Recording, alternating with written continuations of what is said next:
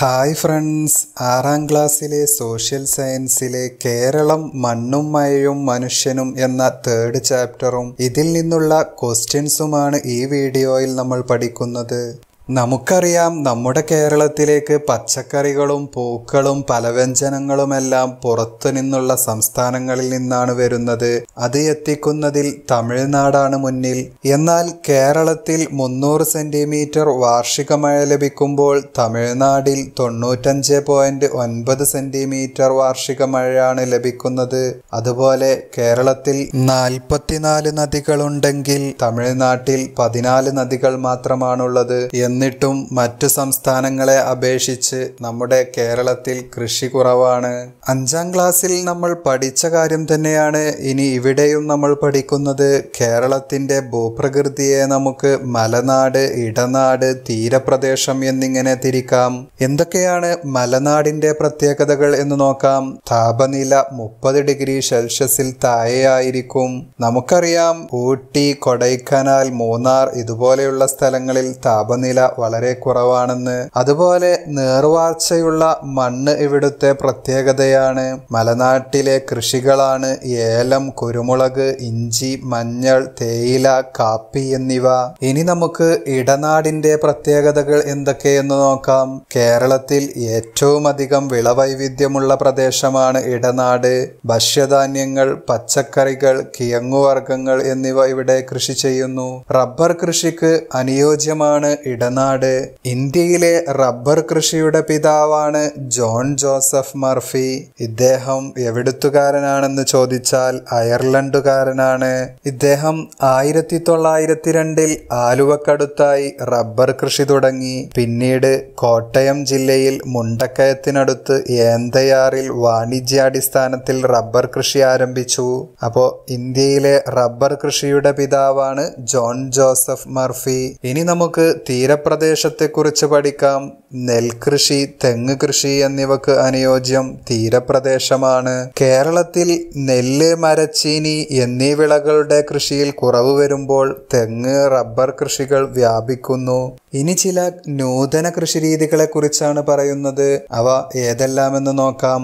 ഹരിത കൃഷി അഥവാ green house farming. കൊടും തണുപ്പുള്ള ഇടങ്ങളിൽ വിളകൾ നശിച്ചു പോകാതിരിക്കാനായി സ്ഫടിക മേൽക്കൂരയുള്ള മുറികളിൽ അവയെ വളർത്തുന്ന രീതിയാണ് ഹരിതഗൃഹ കൃഷി. നമുക്കറിയാം, സൂര്യനിൽ നിന്നുള്ള പ്രകാശം കണ്ണാടികൾ അകത്തേക്ക് കടത്തിവിടും. എന്നാൽ അങ്ങനെ അകത്തെത്തുന്ന ചൂട് പുറത്തേക്ക് പോകുന്നുമില്ല. ഇങ്ങനെ കൃഷി നശിക്കാതെ സംരക്ഷിക്കാനാവും.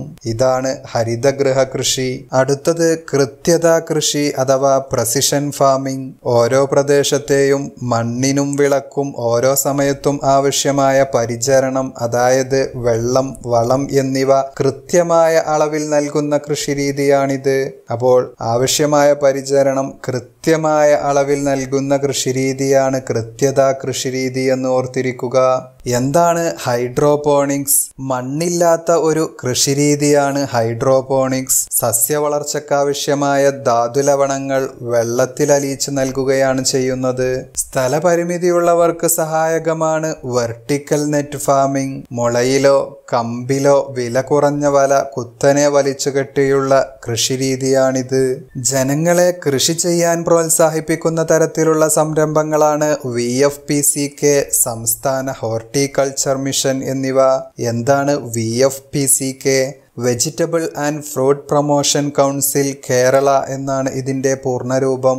സംസ്ഥാന ഹോർട്ടിക്കൾച്ചർ മിഷൻ തേനീച്ച വളർത്തലും പ്രോത്സാഹിപ്പിക്കുന്നുണ്ട്.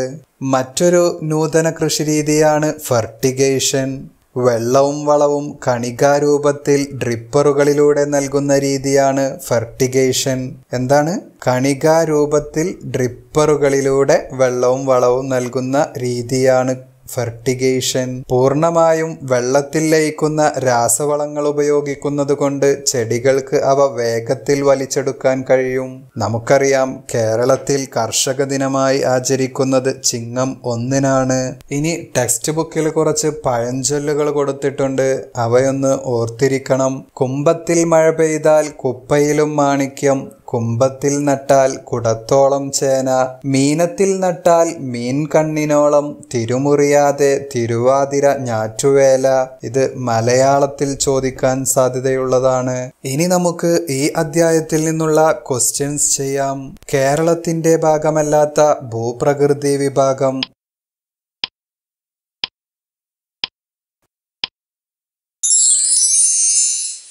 കേരളത്തിൽ എത്ര നദികളുണ്ട്?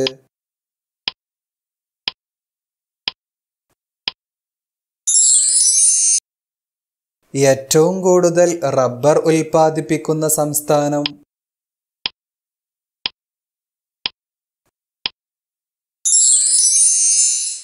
കേരളത്തിൽ കർഷക ദിനമായി ആചരിക്കുന്ന ദിനം?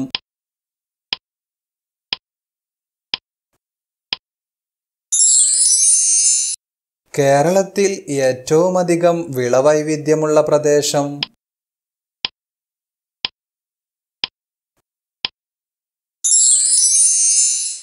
തമിഴ്നാട്ടിലെ നദികളുടെ എണ്ണം?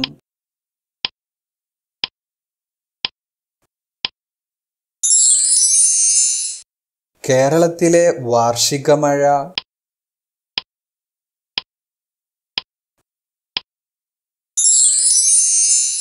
ഇന്ത്യയിലെ റബ്ബർ കൃഷിയുടെ പിതാവ്?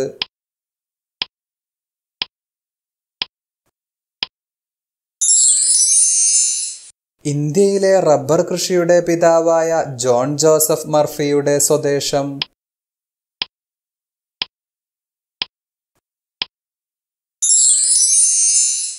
മണ്ണില്ലാത്ത ഒരു കൃഷിരീതിയാണ്?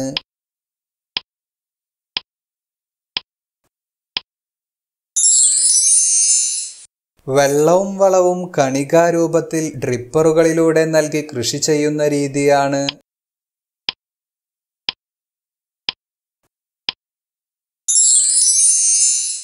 താഴെ തന്നിരിക്കുന്ന പഴഞ്ചൊല്ലുകളിൽ തെറ്റായതേത്?